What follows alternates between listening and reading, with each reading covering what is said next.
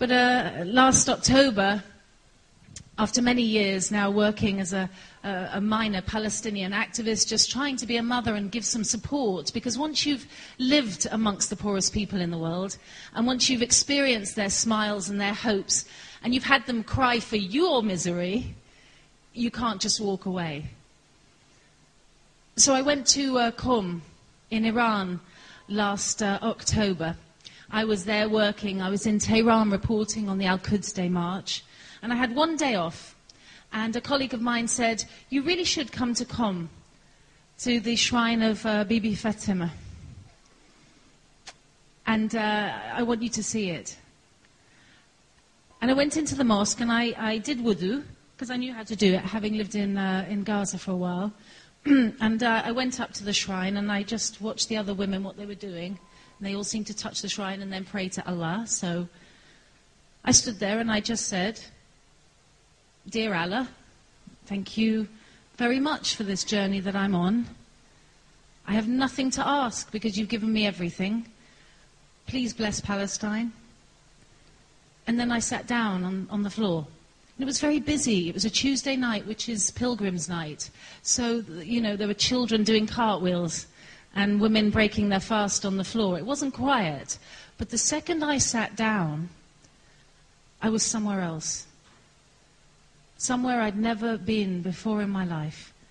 A realm of such absolute peace and tranquility and joy that I knew that above a certain point in our universe, everything's okay. That none of these worries, the things that we have going on in our heads, they don't matter at all. Because above a certain point, everything is okay. There's joy and tranquility. I sat there for a long time and a young woman came over to me. I was in a chador, so you could only see my face. I was very curled up. And she sat opposite me.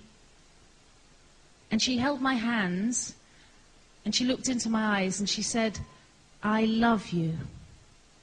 I love you. I'd never seen her before. I just felt at that moment that she was my sister and my daughter, and I was her aunt and her grandmother. I can't really explain the love that went between us, but it was something almost fierce. And then she backed away from me, and she went.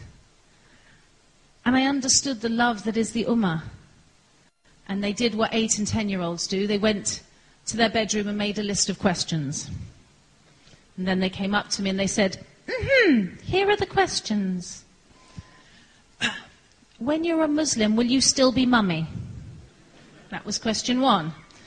And I said, yes, when I'm a Muslim, I will still be mummy. In fact, I suspect I will be an even better mummy. And they gave a little tick. And so question number 2, will you smoke when you're a Muslim? I had to think about that one, because I know a lot of Muslim people smoke. But I thought, this is such a big change, why not go for the whole thing? Really cleanse yourself out as you're cleansing your spiritual being out. So I said, I won't smoke. And they said, great. And the third question was, when you're a Muslim, will you drink alcohol? And I said, when I'm a Muslim, I will never drink alcohol again.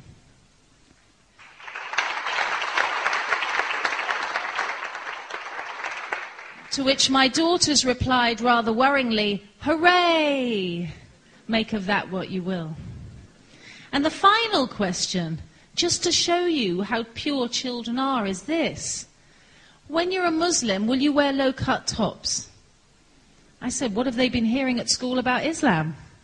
I said, no, when I'm a Muslim, I will always have this area of my body covered up. And they said, we love Islam.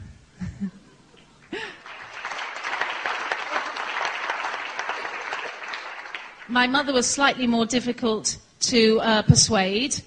I told her about the experience at Qom, and she was crying. And she said, that's beautiful, to have a spiritual experience with God. You know, that's amazing. And the next week I saw her, and I had a scarf on. And she said, what have you got that on your head for? And I said, well, remember that conversation we had, Mum? I'm a Muslim. And she went very dangerously quiet. And she looked at me and went, Muslim. Muslim. I thought you said Buddhist. Muslim. What those